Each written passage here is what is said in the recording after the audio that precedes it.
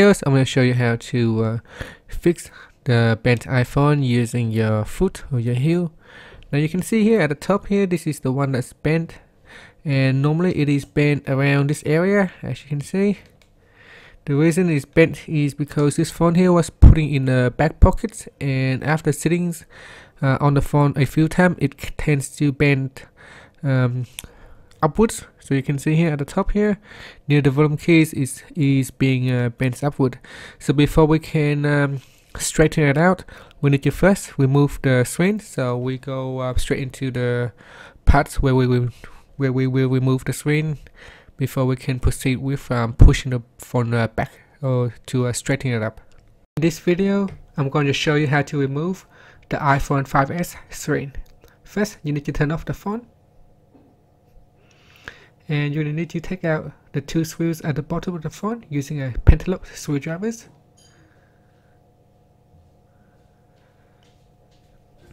Next, we're going to need to use a suction cup, so we place the suction cup right just above the home key.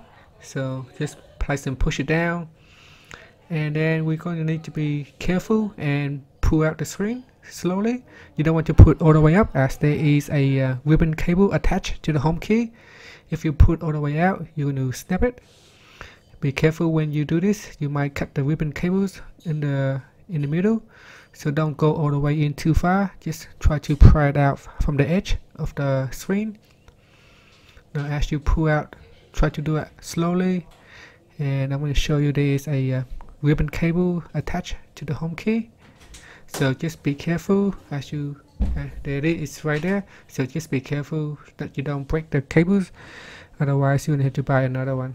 And it is important that you don't break the cables, as this cable is very unique to the phone. It's providing a touch ID. So we need to detach the cables. So pry out this metal clip. So once you pry it out, you can move the screen upwards. From here you need to remove the 4 screws off the metal plate. So there is one on each corner of the plate, so we need to remove 4 of them.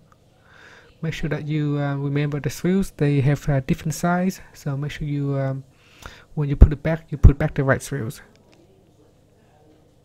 So they are not all the same size, just be careful, take note of the screw size. So remove the metal plate. And now we need to remove the 3 clips. So there's one right there, and there's another one just below it. Then we're going to need to remove another one as well on top of this one. So we need to detach this one first. Now there's another one just above that, so this is the last one. So once you have removed the 3 cables, the screen is detached. Okay, once you have taken out the screen, you can see that this phone is bent. So you can see the curve up here. This is the straight one, this is the bent one. So what we'll try to do is I'm just going to try to use my foot and push it down. I have a piece of paper here with a little bit of gap. So what I do, I'll place this one on the floor. There's a little bit of gaps here, very tiny. I use the 12 pages on this one here. So the curve is around the volume buttons. So I'll try to place it here, and I'll move the piece of paper in a little bit, and I'll try to step on it. Okay, so try to leave the bent in the bent positions. So at the top, place it on this piece of paper, and at the bottom, place it right here, and use your heel and push it down on this part here. So you want to push it down. Yep. So push it down. Yep. So yep. And then once in a while, just check to see if it's bent straight. So just check the case, then bend it back. Right. You might want to move it up or down. So depending where the bend is, you might have to move this one up or down, or you might have to move the piece of paper further apart or inwards. So that's it, only cover the bent area.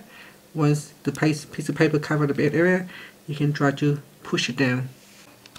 Okay, now after using my foot pushing it down, you can see the frame is nice and straight, so it's no longer bent.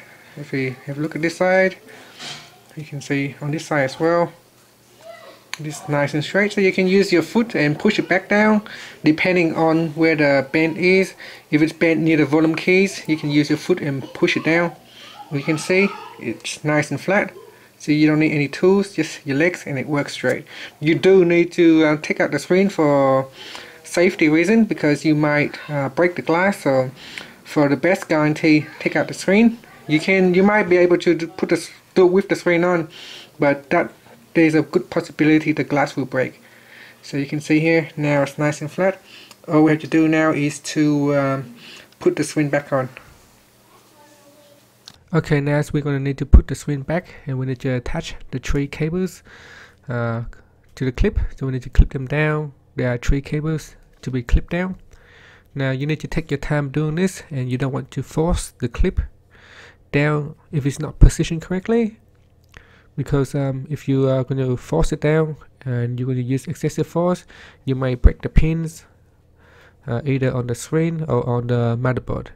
And if the pins on the motherboard is broken, then it will become irreparable. So what you do, you want to take patience and push it down slowly. Make sure that the pins are correctly positioning before you pushing it down. You need to put the metal plate back on, and we will put the screw over the metal plate.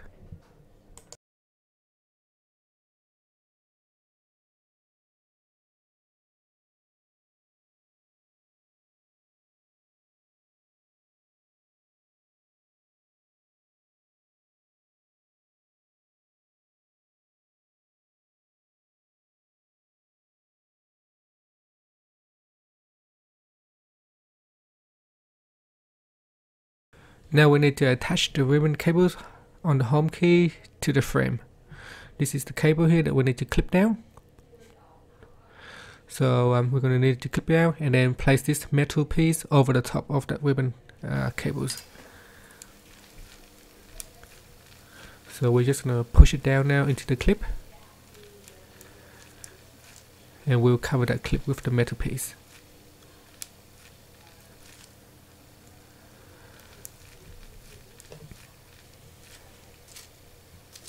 So I'm just going to try to push it down.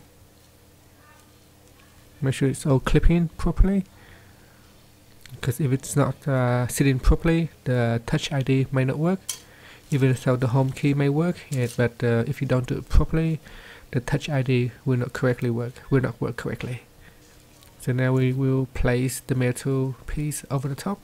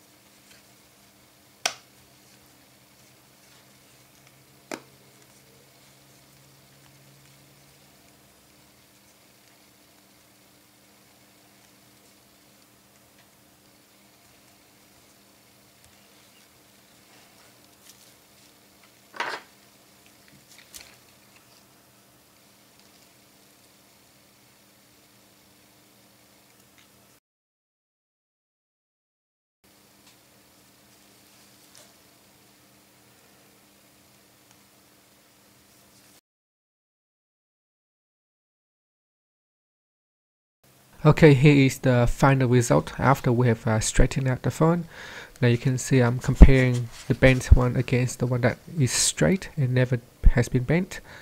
And now both of the phone is looking pretty straight. So you can use your foot and push it back to straighten it up. If you put it on top of a piece of paper, it's 12 pages on both sides, leaving a small gap in the middle, allowing us to use our foot and push it down to make it straight again. Thanks for watching this video.